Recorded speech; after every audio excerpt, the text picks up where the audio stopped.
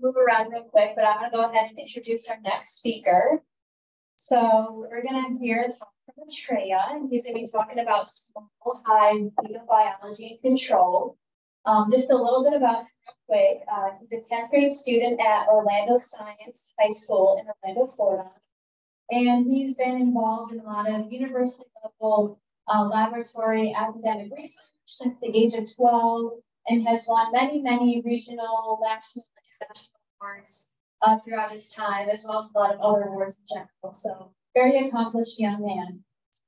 So he'll be speaking a little bit about the research he's performed on effective organic agents for small hive beetle treatment, and we'll be sharing a comprehensive review on small beetle and its behavior and biology. So let's give a round of applause to Atreya.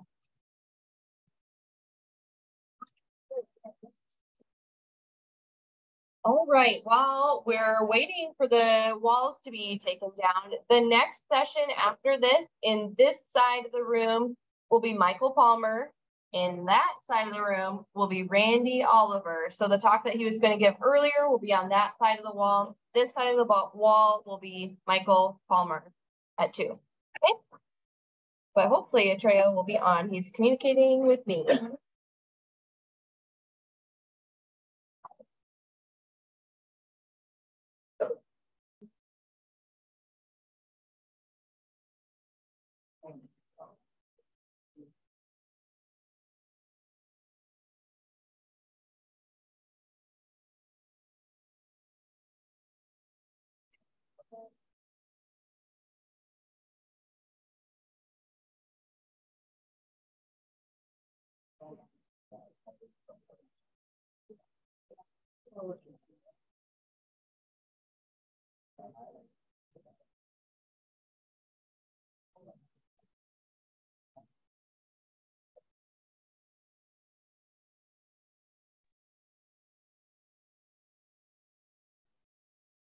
Hello?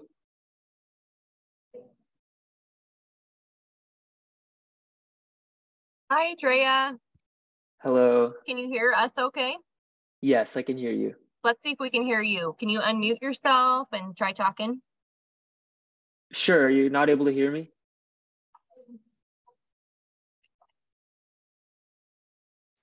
Try talking again. Okay. Are you able to hear me now? Keep talking. Let's see if that's loud enough for everybody. Is this good? Can you guys hear? Louder. I'm going to turn you around so you can see everyone.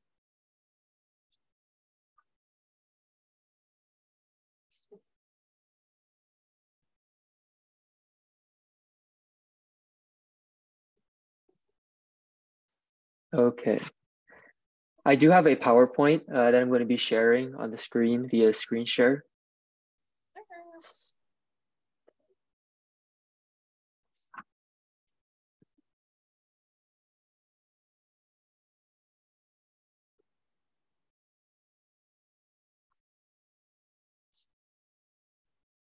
Okay, you should be good to go. Okay, thank you. Yes, thanks.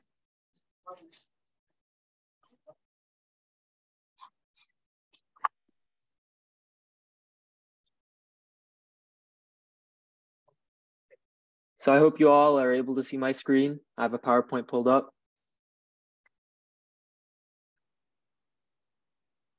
Could I get confirmation, please, that you can see my screen? Yes. Yes. Okay, thank you. So my name is Atreya Manaswi. I'm a 10th grade student in Orlando, Florida at Orlando Science High School, and I'm affiliated with the University of Florida's Honeybee Research Laboratory and also the U.S. Department of Agriculture. So I'm going to be speaking to you all today on small hive beetle biology and control and sharing some of my research. So my backstory of how I really got into honeybees at a relatively young age is what I'd like to begin with. So 4 years ago, I went on a short fishing trip with a friend and his grandfather. And while we were on the boat, my friend's grandfather started talking about his beekeeping practices, and he was telling us stories. I remember one specifically was about how decades ago he would get dozens of barrels of honey, and how that season he'd gotten nearly 3. So this was very, very shocking to me. And I remember the distinct tone of his voice and the tears in the corner of this almost 80-year-old man's eyes. And at that moment, I knew there had to be something that I could do to try and help him.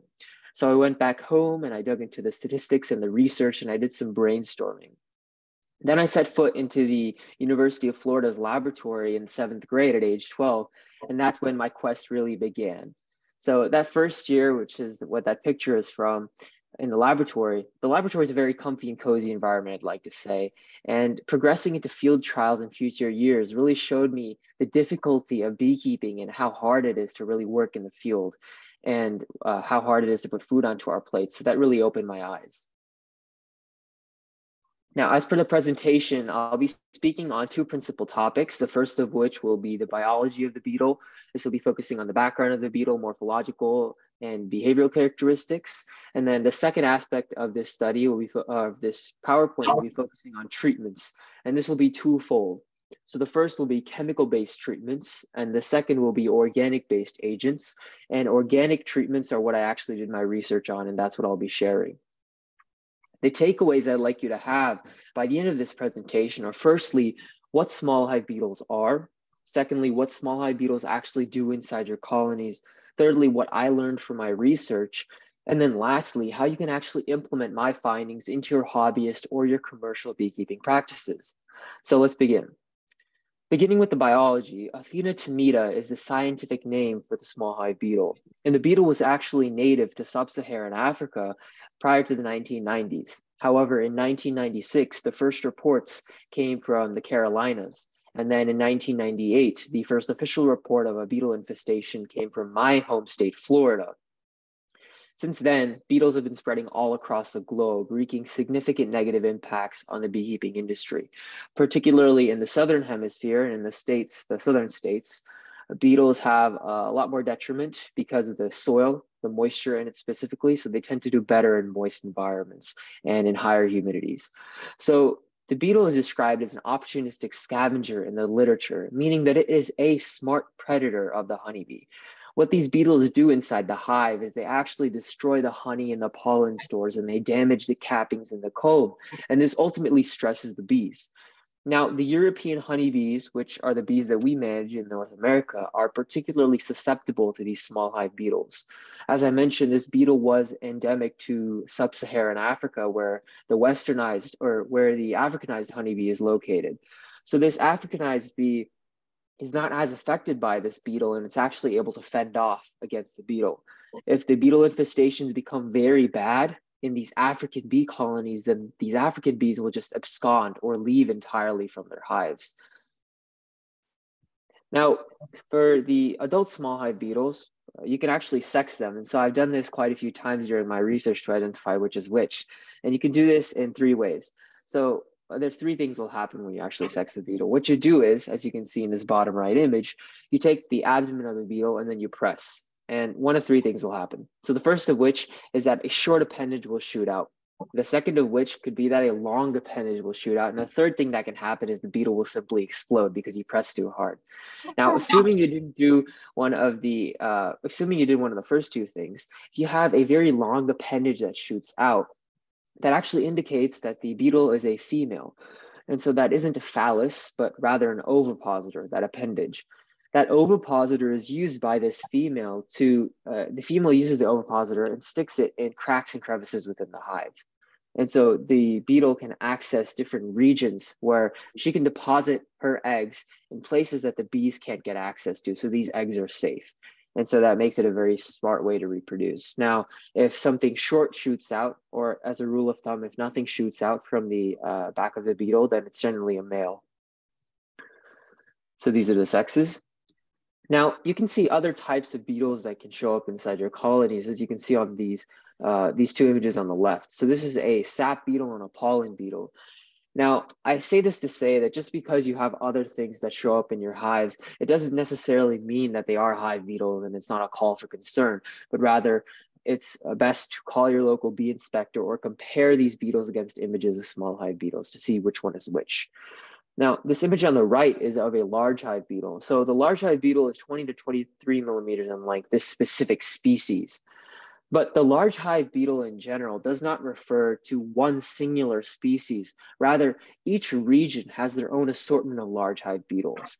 And the small hive beetle gets its name because it's 4 to 6 millimeters in length. So it's almost a fifth or a sixth of the size of these large hive beetles. But the small hive beetle does refer to one singular species, contrary to these large hive beetles. Now, this is the life cycle of the small hive beetle. There are 4 primary stages. This first stage is the egg stage. After the eggs hatch in the colonies, they develop into larvae.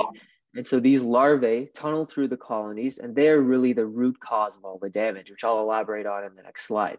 But after these larvae have fed sufficiently inside the hive, they'll crawl out of the colony and then pupate inside the soil near the hive. So in the vicinity of the hive, they pupate, and then this is what a pupae looks like, this bottom right image. After 3 to 6 weeks, this pupae emerges as an adult beetle, and in 24 to 48 hours, it develops this reddish brown hue. So something I'd like to outline here, something that's really neat here, is in good conditions, this egg will take 2 days to hatch. The larvae takes 7 days to develop fully. This pupa takes 3 weeks. So adding this up, it's roughly 2 plus 7 days, which is a week, plus this third week, which is 4 weeks. So 4 weeks from this egg stage to the end of this pupal stage, meaning that that's how long it takes for the beetle to develop fully.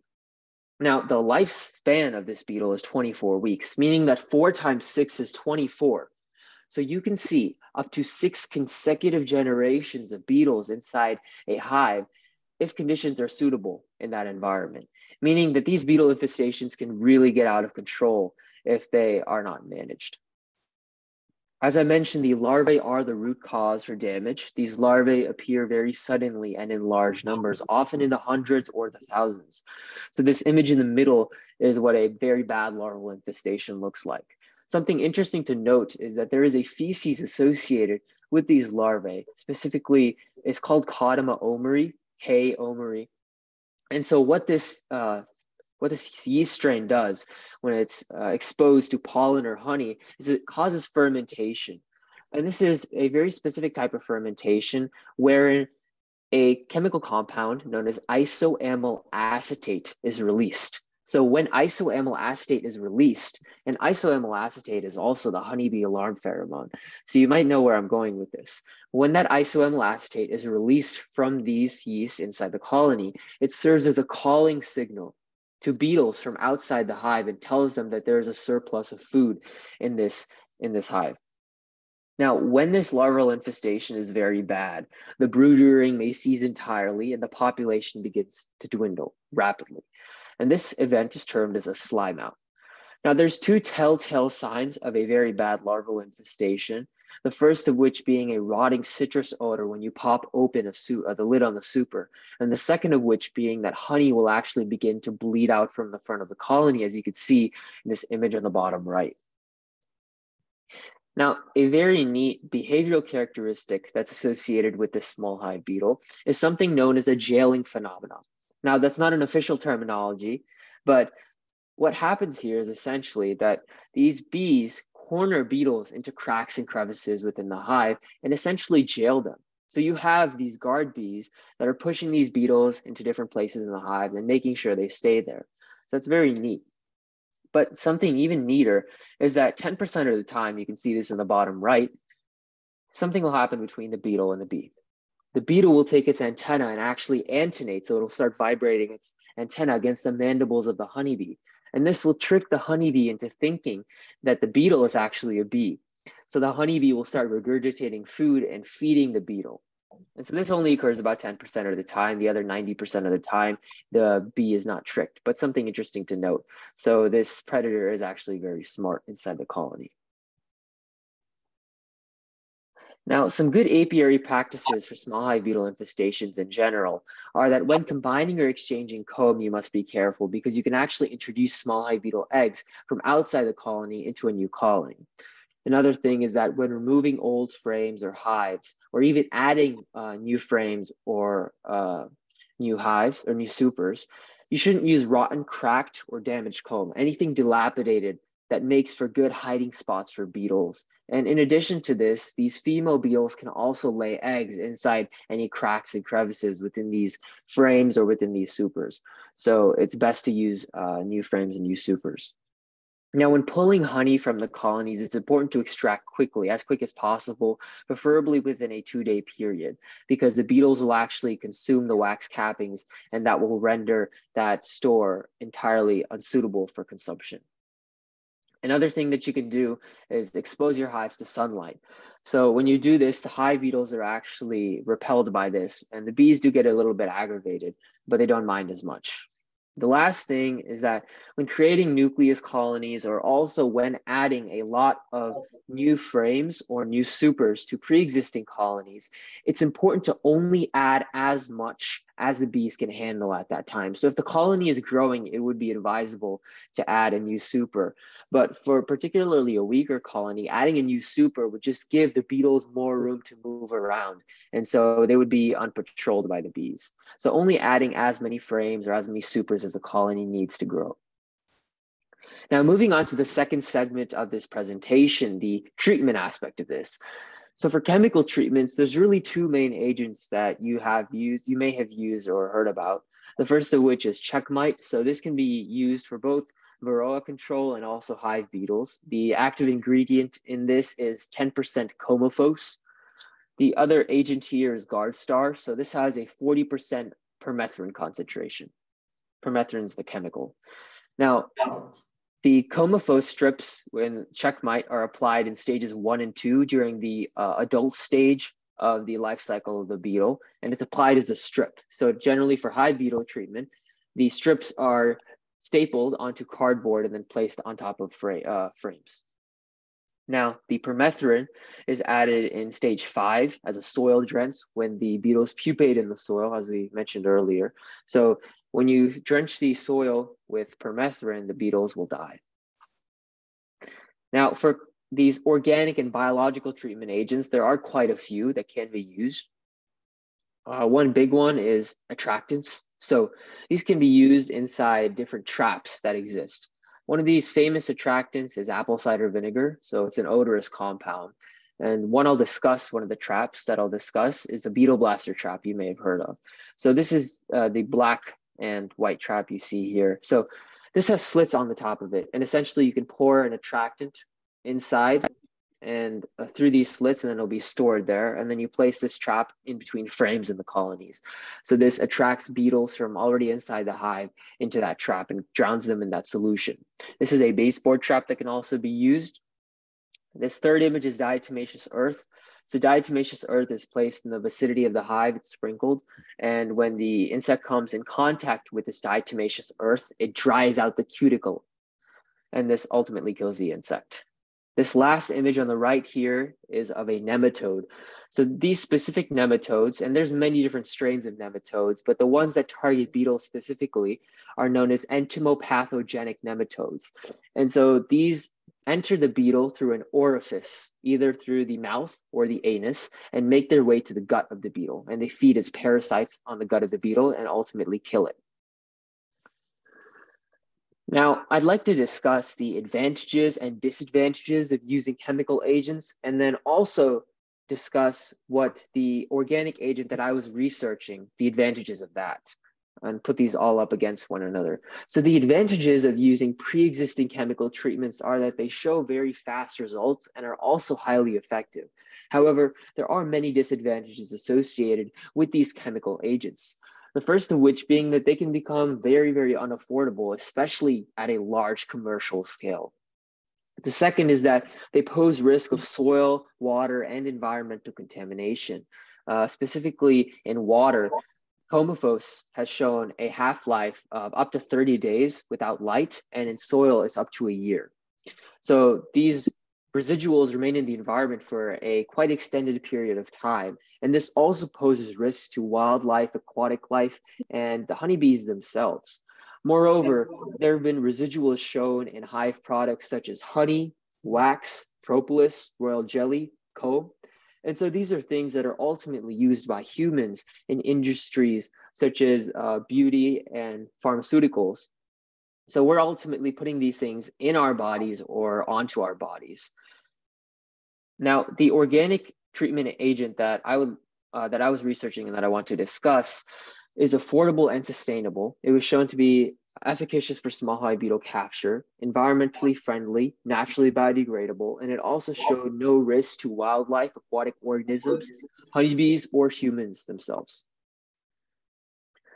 So my research can be broken down into really two main phases. And so I'd like to focus on the first phase here.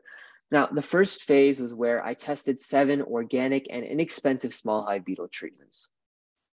And so this first phase was looking at 7 organic agents, in particular, apple cider vinegar, mango puree with boric acid, cantaloupe puree with boric acid. And so these both had a 2% concentration, yeast, peanut oil, grapeseed oil, and beer. So you may be wondering why these specific 7 agents were chosen, but they were actually they were chosen for a specific purpose. All of these compounds, you may notice, are odorous, so they're very smelly. And the literature has shown that this specific beetle belongs to an order known as Coleoptera of Nidodulidae. And so these beetles can all fundamentally feed and reproduce on tree sap, rotting fruits, and such odorous compounds. And that's why these specific agents were chosen.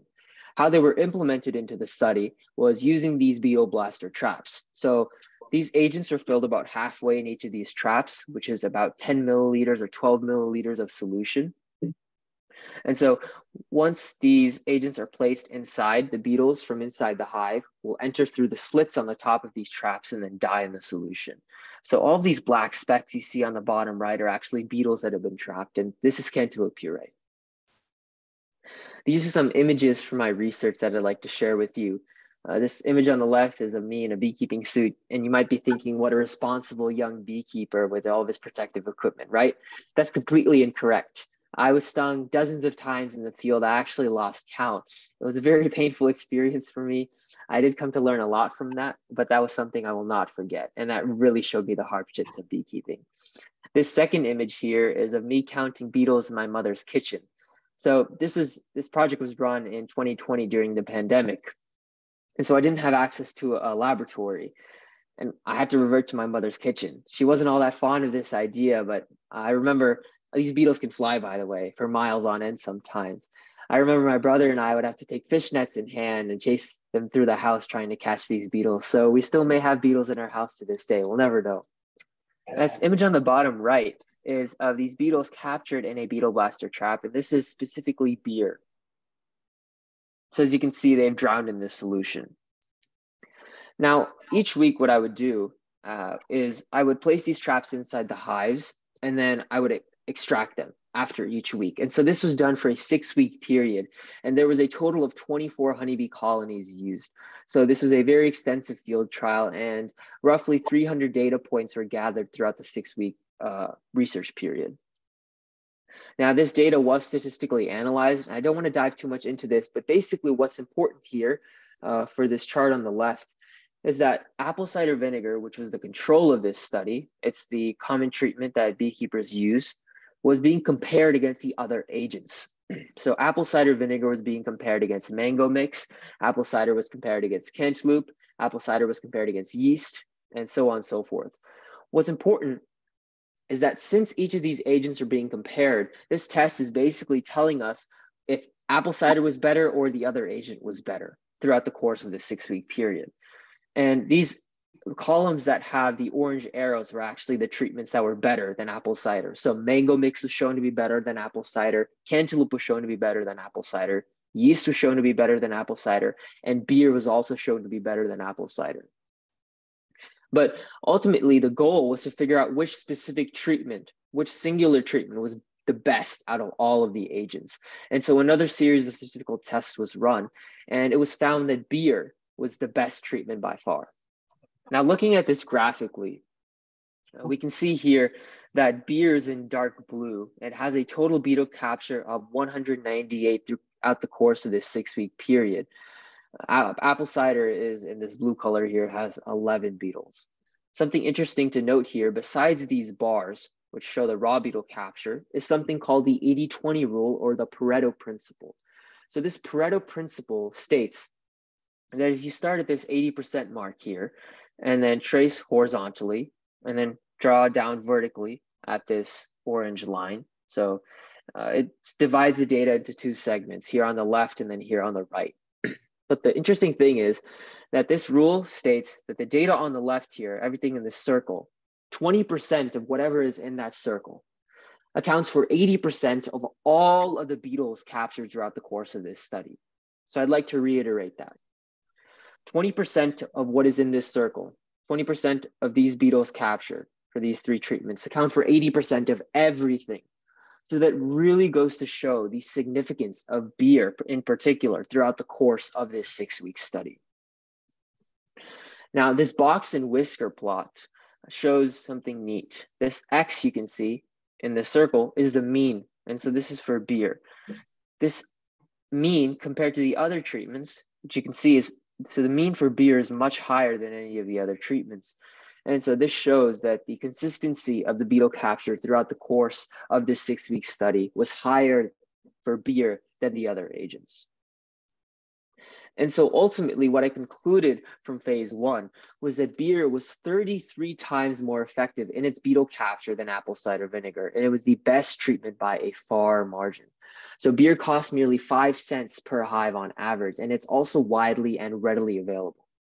Moreover, beer does not harm the bees and only the beetles. So you won't have any drunk bees using this. The beetle blaster trap is placed in between the frames in the middle of these. And so generally it's advised, at least this is what I did in my research, one trap was placed inside each super. And so this was done for the first super and then the second super. If you didn't believe me on how much cheaper the beer actually is than apple cider, I have a quick cost comparison here from Walmart.com.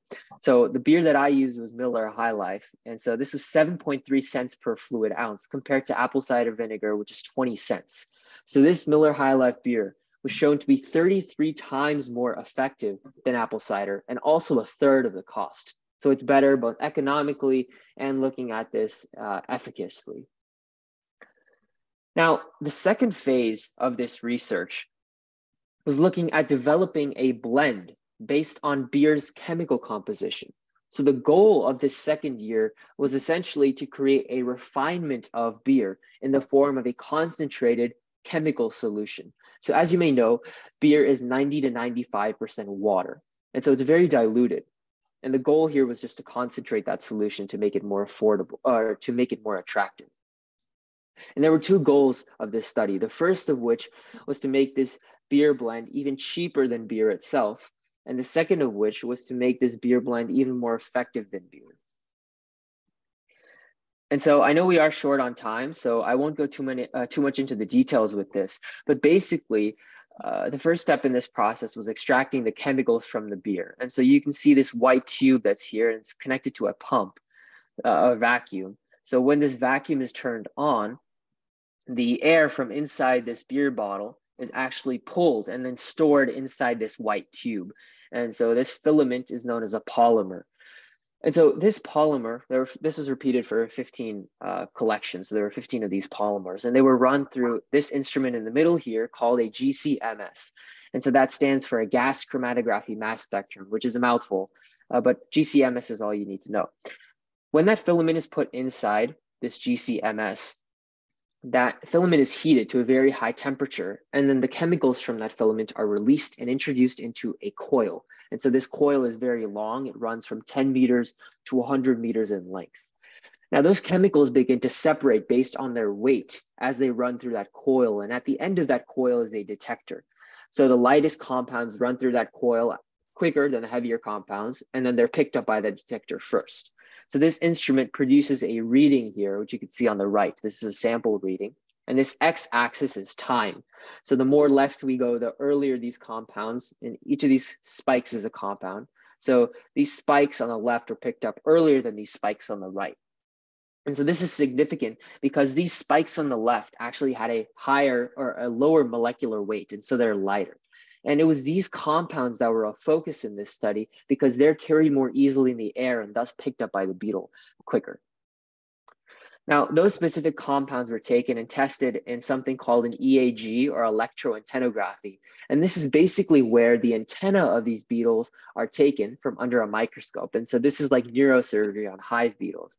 So it's very fun work, and it can also be frustrating, but I got the hang of it after a few tries. But basically, these antennae are extracted from these beetles and then placed onto a forked electrode, which you can see in this top left arrow. And this filter paper, which is this top right arrow, has been dipped inside specific chemical compounds and is placed here. This filter paper is connected to a tube, which is connected to a foot pedal. So when that foot pedal is pressed, air is pushed through, it carries this chemical on the filter paper to the antenna, and then the antenna is exposed to it. So basically what you're mimicking here is you can see how the beetle is responding to a specific compound. And so that response is then picked up by the electrode and then amplified onto a personal computer where readings are generated. And then you can either see what the response is as a positive or a negative.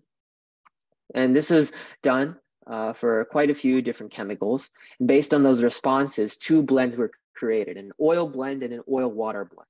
So the oil blend, one of them, on the right here, in dozens. So oil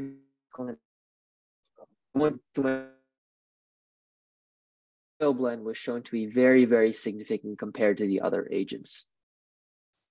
Looking at this graphically, you can see the oil blend here in gray, which is shown to be best by the statistical analysis, has a total beetle capture of 620 throughout the course of the 8-week period of this trial. So this trial was run for an 8-week period with 28 honeybee colonies, so it was even larger than the first year. Again, looking at that Pareto principle, this 80% mark, we can draw a line here horizontally and then trace down vertically. And so this segment towards the left here, essentially the oil blend and some part of this oil water blend, 20% of this accounts for 80% of everything. So again, it really shows you the impact of the oil blend. And the conclusions from this phase 2 study were really that this oil blend treatment was extremely effective by a far margin. And the oil blend was shown to be 5 times more effective than beer and also half as expensive. So how can you use my findings and how? Unfortunately, the oil blend is not commercially available at this stage. That's still being developed, but beer is available. Beer does not harm your bees in any way, and it can be used in any in-hive trap as an attractant. So it doesn't just have to be a beetle blaster trap. It can be any in-hive trap that needs an attractant to function. Beer is very effective and it's also affordable. As I mentioned earlier, compared to apple cider vinegar, it's merely a third of the cost, and it was shown to be 33 times more effective. So beer is definitely a very effective and affordable small hive beetle attractant. The key takeaways I'd like to share for small hive beetle management are really 2 things. The first is having good apiary practices, having cleanliness, good sunlight exposure, not exposing or not adding too many frames onto your hives for honey extraction, extracting at the right time. And then the second thing is using treatment to control for small hive beetles. Whether this ultimately be chemical-based treatment or organic-based treatment, it's up to you. Using these 2 things, it's the synergy of them that ultimately reduces small hive beetle populations to a low and manageable level. These are some resources that I can definitely share after this meeting. And so these are some PDFs on small hive beetle biology, and they also contain some resources on treatments. This last link is to the UF Honeybee Lab page. And so this this YouTube page has videos not only for small hive beetle management, but also for beekeeping just in general. So it's a very useful link that you may want to take a look at. So that's all I have for you all today. I'm open to Q&A now. Thank you for your time and attention.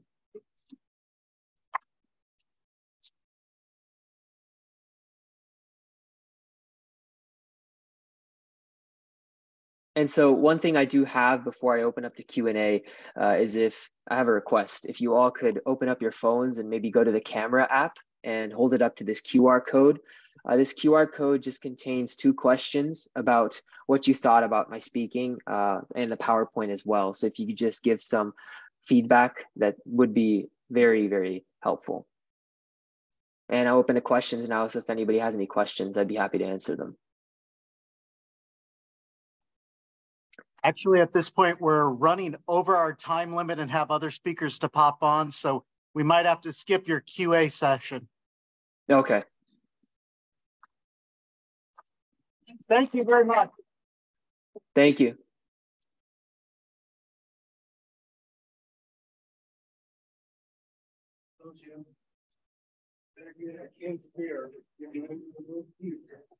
Okay. Whoa. Just push the button, it'll be on. Okay, can everyone hear me?